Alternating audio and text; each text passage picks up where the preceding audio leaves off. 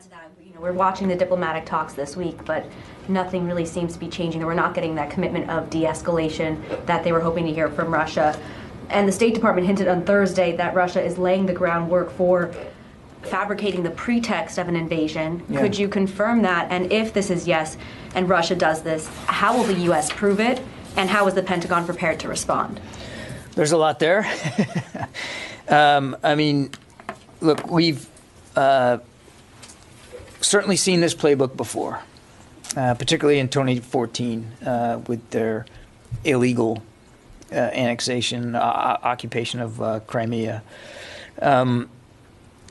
Without getting into too much detail, we do have information that indicates that Russia is already working actively to create a pretext for a potential invasion, for a move on Ukraine. In fact, we have information that they've pre-positioned a group of operatives to conduct what we call a false flag operation, an operation designed to look like an attack on them or their people or Russian-speaking people in Ukraine, again as an excuse to go in. And we already have, in addition, indications that Russian influence actors are already starting.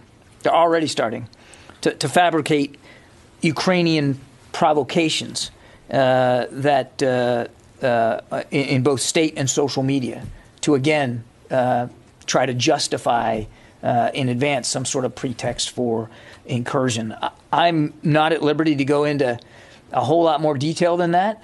But I hope that by the fact that we can say this as confidently as we can, you can take away that that there's a fidelity here to the information that we have that we believe is very credible.